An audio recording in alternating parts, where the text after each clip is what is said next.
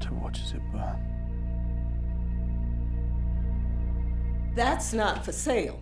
Oh, I'm sorry.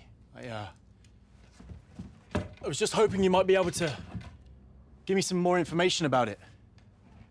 Anything would be really helpful. Well, it was here when I bought the store. And judging by your accent, I bet your schools didn't teach you the history of this place. So I'll give you the short version. There was a whole lot of bad going on back then. And I'm not the kind of person who hides from evil. No, sir, No. It can't be.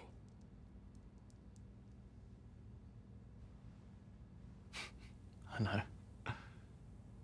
Believe me, I was shocked too when I found it. I found another one just like it at my wife's family's house.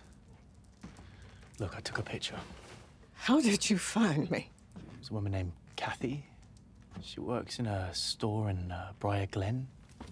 She gave me this note with your address on it. You listen to me, and you listen good.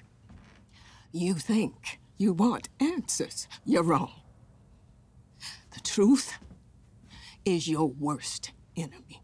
What you need is to run back to London as fast as your legs can carry you. Do you understand me? Hey, I'm sorry, I shouldn't have come here.